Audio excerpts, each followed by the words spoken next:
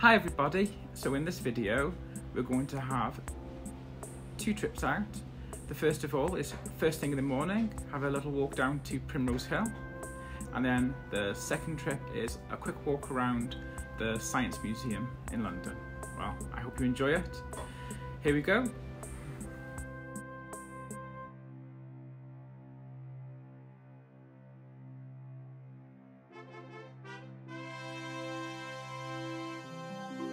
So here we are, it's first thing in the morning. It's a bit grey and misty today, but I think actually this kind of view really suits London.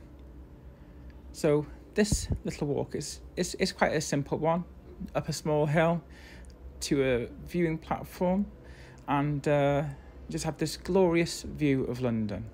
It's a bit like the Parliament Hill view, but to be honest, it's a little less sweeping and a little bit more detailed, and it's a bit more calm in a way. So definitely recommend this place for people who, like, especially if you're on lunch, just want to have a relaxing look at the scenery. Even on a cloudy, rainy, misty day, it's just slightly different, and it has a different appeal with each atmosphere. So definitely recommend that to you. And here we are, looking around the park a little bit. Not the biggest of parks, but it's nicely presented and quite clean. And here's the main event of the day. Here we are at the Science Museum. I haven't been here in ages, and in some ways this is one of those places that's kind of like brings out the big kid in me, because, well, when I had been previously, it was very much hands-on, engaged with the science kind of museum, and it's still quite fun.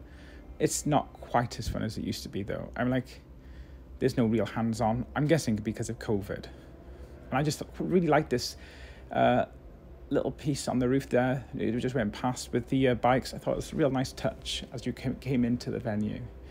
There seems to be a bit of a strobing thing going on with the lights, but I don't think it's anything overtly bad. And yeah, this place is just gorgeous. I'm like, really beautifully high ceilings. The whole place has got a lovely feel to it. And regarding science, there's a bit for most people. Like, there's quite a concentration on industrial revolution and aeronautics and space travel. But in general, it's a lovely place to go, and the building itself is just glorious.